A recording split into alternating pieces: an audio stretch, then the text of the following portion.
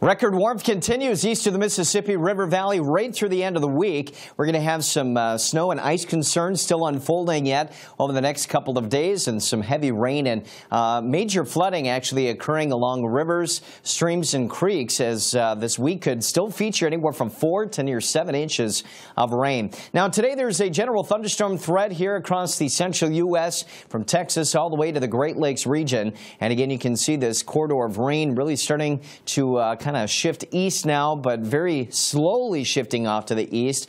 On the back edge of that, some snow and ice, and unfortunately that is going to have some big impacts on traveling within these areas. We may have even some snow and ice concerns down into portions of Texas and Oklahoma. But again, as you head farther east, we're looking at some very heavy rainfall. So this is a look just through 7 p.m. Thursday, and maybe upwards of 3 to 5 inches. Now taking us through the weekend, we could be adding additional rainfall on top of that, especially through the Ohio Valley. But again, gearing up for some widespread heavy rain from the Arklatex region all the way to the Great Lakes, with your heaviest near the Arklatex of almost 7+ inches. So again, excessive rainfall today within that particular corridor, and your excessive rainfall on Wednesday in some of those same areas. Now as you head farther north, it's ice. That's ice on a MnDOT road cam in Cannon Falls, Minnesota. We also had some snow developing in Minnesota there as well. Winter weather advisories, winter storm warnings, and ice storm warnings taking us through the day today still. But as you can see here, icing upwards